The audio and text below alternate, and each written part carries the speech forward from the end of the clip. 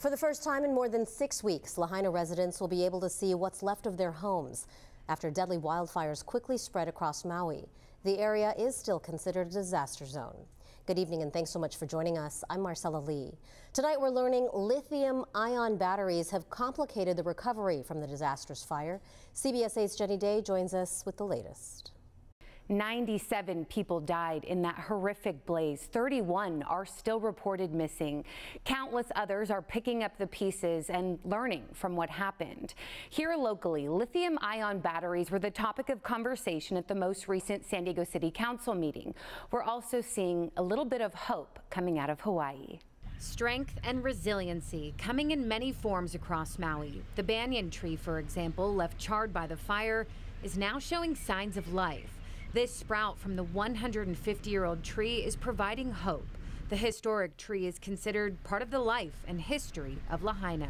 It is a pretty sobering and heavy scene here. Battalion Chief Robert Rezende with San Diego Fire Rescue was asked to go to Maui because of his expertise on the growing use of lithium-ion batteries. More than a month later, the electric vehicles that burned are still posing a threat because they're hard to put out, hard to dispose of, and they release explosive and toxic gas. They're found in everything from e-bikes to solar panels to drill bits and lawn equipment and wind farms and laptops, cell phones. So it's not your typical double A's. It's the lithium-ion batteries that can catch fire quickly and without warning. This is definitely a threat in our city streets. The chief provided a lot of examples in a presentation to the city council.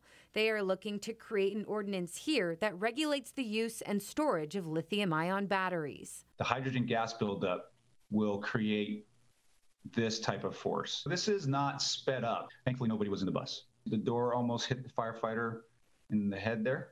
Lithium-ion batteries can combust and create a chemical reaction if they're crushed. For example, an e-scooter hits a curb at a high rate of speed, or an electric vehicle is in a crash. EVs run on 400 volts of electricity. For comparison, our trolley runs on a 600-volt line. It can happen within seconds, minutes, hours, days, weeks, months later. There are also manufacturer defects like short circuits and overheating, also if it's stored in the sun, and no amount of water or smothering works to get them out. So the road to Lahaina for residents will reopen on Monday. Again, though, because of the dangers that still exist in that burn zone, they will be asked to wear personal protective equipment when they finally get in and are able to assess the damage. Maui will reopen to visitors on October 8th.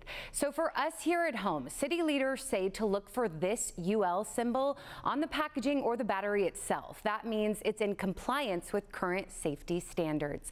I'll also put a link on CBS8.com that provides locations where you can safely dispose of batteries. Reporting in studio, Jenny Day, CBS 8.